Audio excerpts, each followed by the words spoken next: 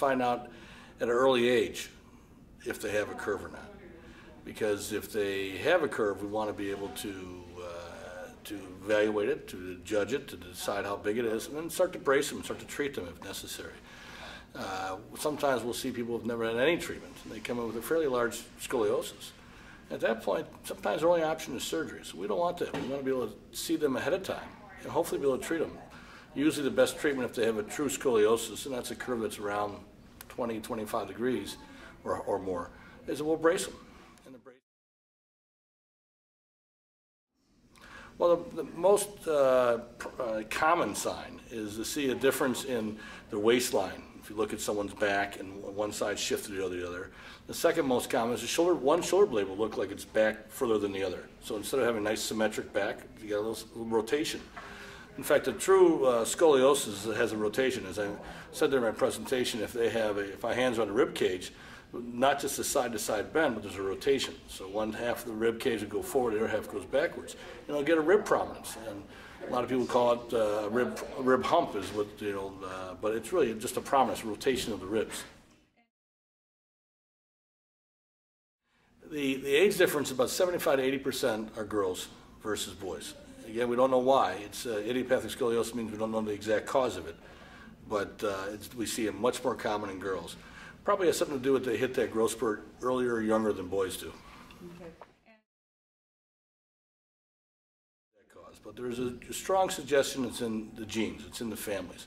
We'll see some families where two sisters have a scoliosis, mother had a scoliosis, aunt has a scoliosis. You assume it's in the genetics there. And there's been some identical twin studies that show that there's a genetic connection. Now, some of the more recent push now in studies is to try to look at the human genome and try to figure out which patients are going to develop scoliosis. One such test, the most recent one, is something called Scoliscore.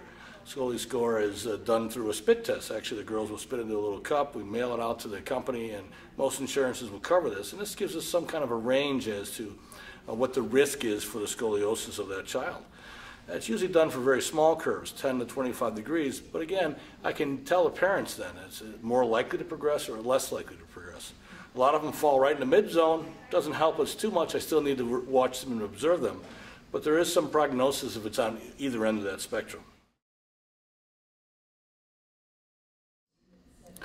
Well, most of the treatment for scoliosis is based on a surgical treatment. And probably the greatest advancement, even though we're still using rods and screws, is how much correction we can get and how safe we can do it. So the combination of neurologic monitoring and the type of instrumentation we can use makes it a very powerful tool to get excellent correction with little risk to the patient. So you can simply do this test that we talked about today, just looking at their shoulders, looking at their back, and having them bend forward to look for that rib prominence on one side versus the other, and then bringing it up to their pediatrician saying, hey, I'm worried that my daughter or son has scoliosis, can you take a look? And then if there's a concern, they'll do an x-ray. If there's evidence of a scoliosis, they would send them to a scoliosis specialist.